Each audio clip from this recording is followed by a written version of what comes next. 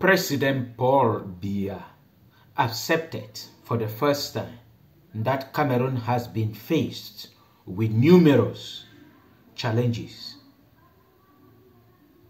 due to internal and external factors. And then when I was listening to him, I was expecting him to dwell more on the internal factors. That is the Anglophone crisis, the Boko Haram, the insecurity all over Cameroon, the embezzlement within his government, the corruption in Cameroon.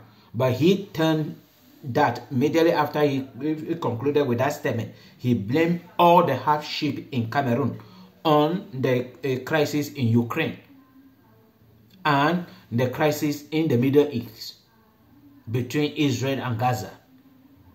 But throughout this period, President Paul Biya have been forgetting one particular issue. The war in southern Cameroon is more than what is going on in Ukraine and in Israel, between Israel and Gaza.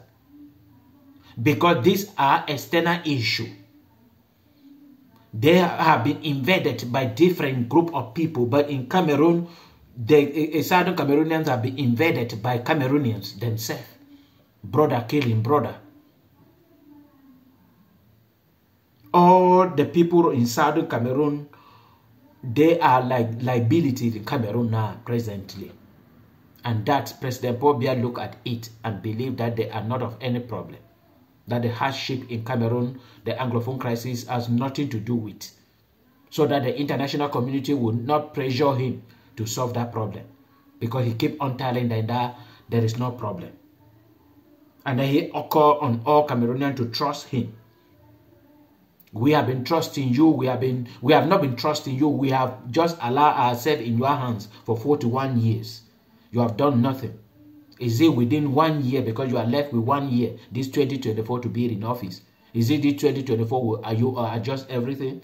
The problem in Cameroon is more than President Paul Biya. And he should stop blaming people left and right because of what is going on in Cameroon. The war in Ukraine has nothing to do with the hardship in Cameroon.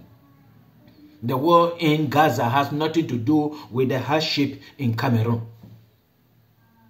I don't believe that it is the fighting that is going on in Ukraine or in Gaza that destroy all the route in Yaoundé and Douala. I don't believe that the fighting in Ukraine and in Gaza has something to do with the electricity or a water problem in Cameroon, sanitation problem in Cameroon. I don't believe that they are responsible for a school without teachers, school without benches, a school without infrastructure. I don't believe that they are behind the problems within our healthcare system in Cameroon. I don't believe that these two conflicts are the one forcing the government officials to invest the money. But President Paul Biya keep on turning and pushing everything on. The fuel subsidy that he is talking of reducing, and they have been reducing it at the detriment of the people of Cameroon. I don't believe it is because of the conflict in Ukraine that he keep on at every minute blaming them.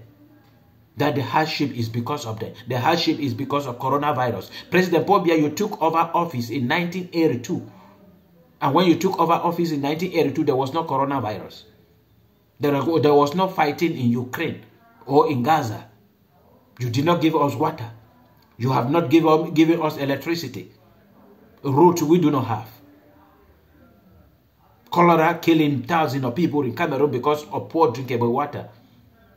People, children learning under a tree without a shelter because of you. There was no coronavirus. So stop blaming this and look at yourself. Examine yourself as a government. Examine your government. Examine your way of governing the people of Cameroon. And see whether you have done well for the people of Cameroon to enjoy. Up to the point where you are blaming other people for being responsible for the hardship that your own people, that you have been governing for 41 years, been going through. Examine yourself.